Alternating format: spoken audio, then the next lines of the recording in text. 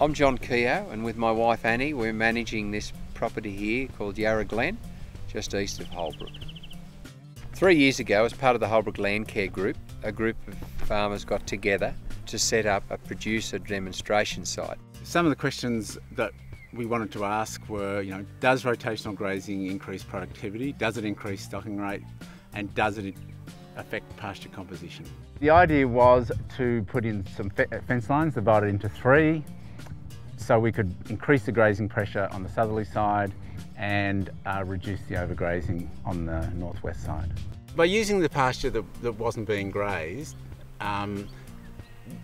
we've had an immediate effect because we're growing more grass and the grass is of high quality.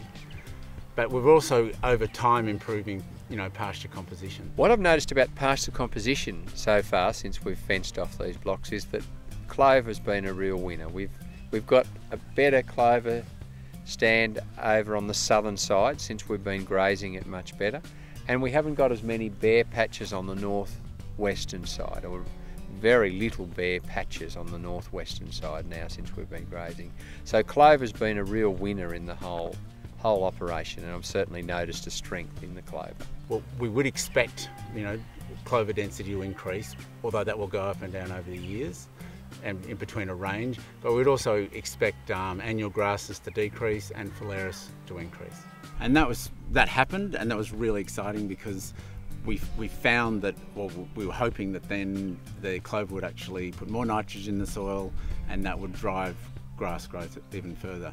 And this time around it'll be quality grass because it was being grazed optimally. And those are the other things we're measuring: clover density over time, phalaris basal density over time, and annual grass composition. Phalaris to us is really, really important in this system. It's probably your most critical species by far. I suppose a lot of people would say clover is, and I suppose we've all got so used to clover, and we're pretty comfortable knowing that whenever we walk out the door we can see clover. Phalaris is a little bit different in that, depending on the season, depending on how it's been treated, etc., etc., we can sometimes struggle with seeing our phalaris plants.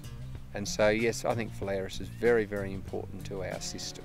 Okay, Tim, well, how much phalaris have we got here, do you think? I reckon it's about 5 or 10%. I do put my hand down, and I reckon there's 9 hands, 10 hands in that, so I'd say that's about 10%. In terms of the phalaris, I'd say the jury's out completely. I'd certainly be reserving my decision more till we have another look, but I think I was expecting a better phalaris composition than we have got, or maybe that there was more tillering on the phalaris plants. The critical thing will be to let those phalaris plants go to head and to get more strength into phalaris, which is what my aim is.